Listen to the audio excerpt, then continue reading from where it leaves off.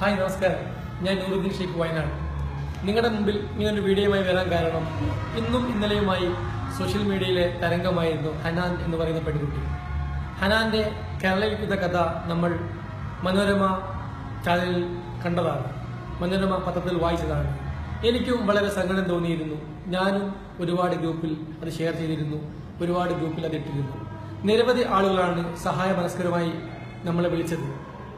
ദുബൈയിലെ അറക്കൽ ഗ്രൂപ്പിന്റെ chairman Muneer KS, ഷെയ്ഖൻ ഗ്രൂപ്പിന്റെ MD-യും royal എമയുടെ ചെയർമാനുമായ മുക്കോടി ഉസ്മാൻ ഹാജി വയനാട്, അങ്ങനെ നിരവധി ആളുകൾ ആ കുട്ടിയുടെ ആങ്ങളുടെയും വിദ്യാഭ്യാസത്തിനുള്ള എല്ലാ ചെലവും അവരെടുക്കാം എന്ന് പറഞ്ഞ് നമ്മൾ വിളിച്ചിരുന്നു.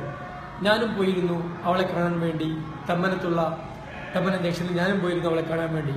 വൈകിട്ട് 6 മണിയോടെ പോയപ്പോൾ അവിടെ മുഴുവൻ കേരളത്തിലെ എല്ലാവിധ മാധ്യമങ്ങളും അവിടെ ഉണ്ടായിരുന്നു, എല്ലാവിധ ചാനലും അവിടെ ഉണ്ടായിരുന്നു.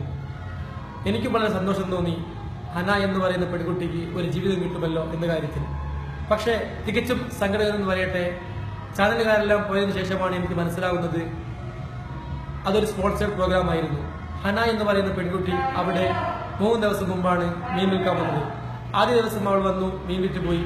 2ാമത്തെ ദിവസം വന്നു, സ്കൂൾ യൂണിഫോമോടെ വന്നിട്ട് അവൾ മീൻ വിൽക്കാൻ പോയപ്പോൾ അവിടെ മാതൃഭൂമിയുടെ ലേഖകർ വന്നു, അവളെ പറ്റി ഒരു എഴുത്തുമുണ്ടാക്കി അവർ പോയി. അത് സോഷ്യൽ മീഡിയ സ്പ്രെഡ് ചെയ്തു. അരുൺ ഗോപൻ എന്ന് പറയുന്ന ഫിലിം ഇൻഡസ്ട്രിയിലെ ഡയറക്ടർ അത് ഷെയർ ചെയ്തു. ആയിരക്കണക്കിന് ഷെയർസ് പോയി, ലക്ഷക്കണക്കിന് വ്യൂവേഴ്സ് പോയി. ശരിക്കും ഒരു സ്പോൺസർഡ് പ്രോഗ്രാം. അതിനുശേഷമാണ് നമുക്കിന്ന് വൈകിട്ട് അറിയാൻ കഴിഞ്ഞു ഹനയെ മലയാളം ഇൻഡസ്ട്രിയിലെടുത്തു. പക്ഷേ വളരെ സങ്കടമെന്ന് പറയട്ടെ, മലയാളികളുടെ സഹായ മനസ്കതയെ ചോദ്യം ചെയ്തുകൊണ്ട് അല്ലെങ്കിൽ അതിനെ പരിഹസിച്ചുകൊണ്ടാണ് ഇങ്ങനെ ഒരു ഫീൽഡിലേക്ക് അവൾ പോയത്. അവൾക്ക് എവിടെ വേണമെങ്കിലും അഭിനയിക്കാം, അഭിനയിക്കാതിരിക്കാം, അവളുടെ ഇഷ്ടമാണ്. പക്ഷേ ഹനയെ പോലെ നിരവധി ആളുകൾ നമുക്ക് ചുറ്റുമുണ്ട്. അവരിൽ നിന്നും ഫോക്കസ് ചെയ്യാതെ ഒരു 3 ദിവസം കൊണ്ട് ഹനയിലേക്ക് വരികയും ഹനയെ ഫോക്കസ് ചെയ്യുകയും ചെയ്തുകൊണ്ട് സാമൂഹ്യ മാധ്യമങ്ങളിൽ മുഴുവൻ അവളെ പറ്റിയായിരുന്നു കമന്റ്. ഞാനും ഒരു ലൈവ് ഇട്ടിരുന്നു, ആയിരക്കണക്കിന് വ്യൂവേഴ്സ് പോയി. അപ്പോൾ നിങ്ങളുടെ മുമ്പിൽ എനിക്ക് വന്നിട്ട് പറയണം എന്ന് തോന്നി. കാരണം അതൊരു സ്പോൺസർ പരിപാടിയായിരുന്നു, പുതിയൊരു ഫിലിമിലേക്കുള്ള കാസ്റ്റിംഗ് ആയിരുന്നു. അതിലേക്ക് അവളെ എത്തിക്കുകയും അവൾ ഫിലിം ഇൻഡസ്ട്രിയിലേക്ക് പോവുകയും ചെയ്തു. പാവപ്പെട്ട ഒരു പെൺകുട്ടിക്ക് ഫിലിം ഇൻഡസ്ട്രിയിലേക്ക് അവസരം കൊടുക്കുക എന്നുള്ള രീതിയിലാണ് കാര്യങ്ങൾ പോയത്. അവൾ കലാഭവനിൽ ഒരു സ്റ്റുഡന്റ് ആയിരുന്നു. ഞാൻ ഡയറക്റ്റ് ഹനയുമായി സംസാരിച്ചതാണ്. അതിന്റെ കൂടുതൽ വീഡിയോസ് എന്റെ കയ്യിലുണ്ട്.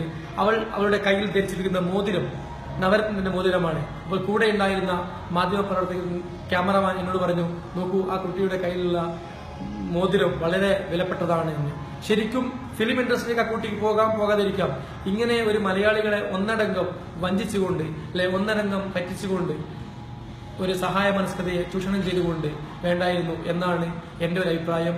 ഞാൻ Nooruddeen Sheikh. Thank you watching the video. Thanks. എന്റെ കൂടെ ഹക്കീം വയനാട്. താങ്ക്സ്.